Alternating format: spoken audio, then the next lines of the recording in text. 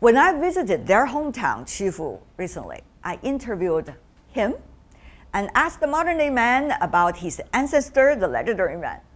At the end of our conversation, he, the 76th generation young political scientist, said, "You know what I would ask him," meaning his world-famous ancestor, "if I had a chance?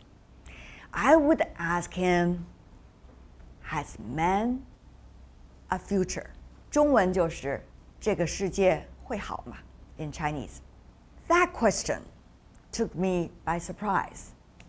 Quite a pleasant one, because as a journalist, come to think about it, I've been talking to so many big names or people from different walks of life, really. But that is the underlying question in every conversation.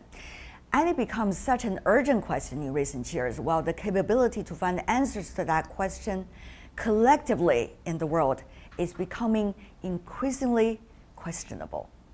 When we need it the most, as pandemics, geopolitics, and dangerous information bubbles fragment our lives.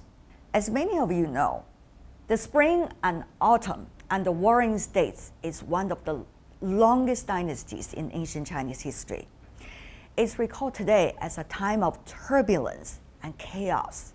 More than 140 rival states locked in bloody wars.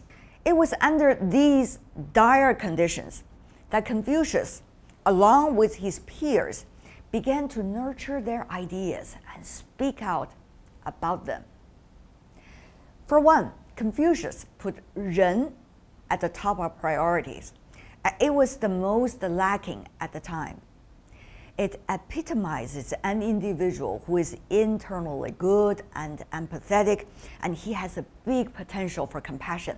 He also focused on virtuous character, one who would sacrifice himself for his principles. But Confucius fell short of saving China then, yet he had the guts to encourage everyone to believe in those qualities at a time when the rules of the jungle seemed to be the rule of the human world. The state of Qin, eventually unified China according to history, took advantage of legalism rather than Confucianism.